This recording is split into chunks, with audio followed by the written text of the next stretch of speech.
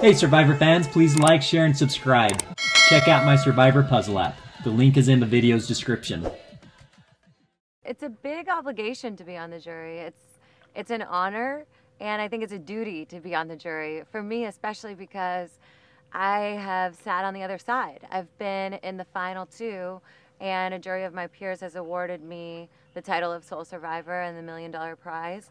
And I know that it's an important role to take on to evaluate someone's gameplay over the course of this game and to say, all right, let's dig in a little bit and let's see if you can stand behind the game that you played and really own it and take us on this journey and tell us why you deserve to win.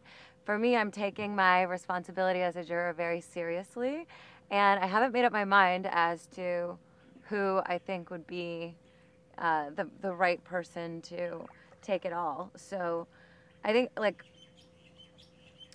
for this game in particular, it's a group of winners. We can all respect what it's like to have played a game well enough to have been awarded by the jury the win, and now to be sitting on the other side feels like a karmic or civil duty to be paying that forward, that I was awarded the win by the jury, and now I'm going to be returning that in kind for someone else.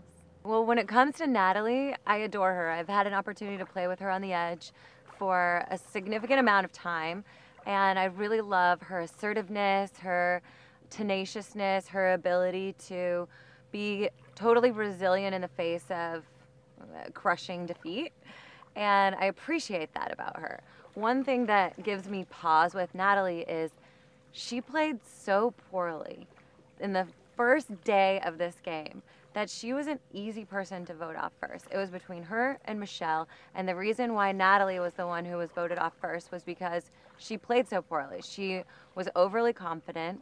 She didn't think it could be her. She was throwing names around carelessly. She threw my name around, and I was like, easy, I could vote Natalie off. I have no problem doing that. So she was the first person voted off. She's never survived a vote in the game of Survivor without an idol. So what I'm curious to hear from Natalie is, why does she deserve to win the game of Survivor? We're not playing The Edge. This isn't The Edge. This is Survivor. So why does she deserve to win Survivor if she couldn't even survive one vote? That's a tough case to plead.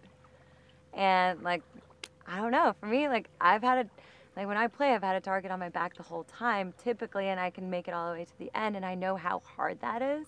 So I look at someone like Tony, who's been playing Tony has been a target from day one, I'm sure. Tony came in here with a target on his back. How is Tony able to navigate from day one all the way to the end of this game without getting a single vote for him? And how is he able to blindside people, vote them off, without them being bitter, resentful, or feeling hurt? I've talked to so many of these jury members here, and I'm like, you guys got burned by Tony. You got blindsided by him. Do you resent him? Are you hurt by him? Everyone has said no. I think that's incredible. I've never been able to pull that off. That's an incredible feat to accomplish in this game. So I'm curious to hear Tony talk about how he was able to do that. It's going to be a hard task for Michele to get my vote. It is. I played with her in Soleil, and I thought that Michele and I could be each other's ride or die.